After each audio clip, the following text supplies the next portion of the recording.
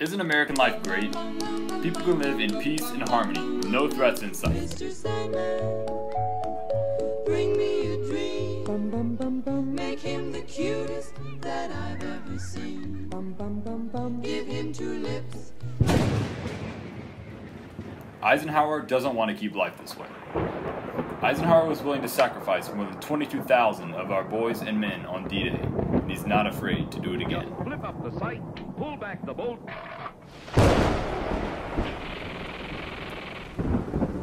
People on top, people on top.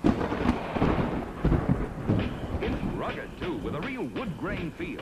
Easy to load and easy to fire. Pull the trigger for single shots. Since he's been in office, he's promised the Soviet Union a mutually assured destruction, killing the good people of America while he stays safe in a bunker.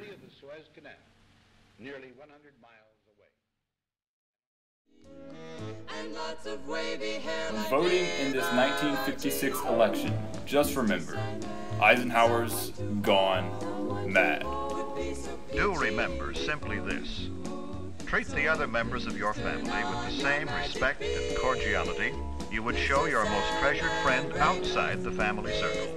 This does not mean you should be stiff or formal.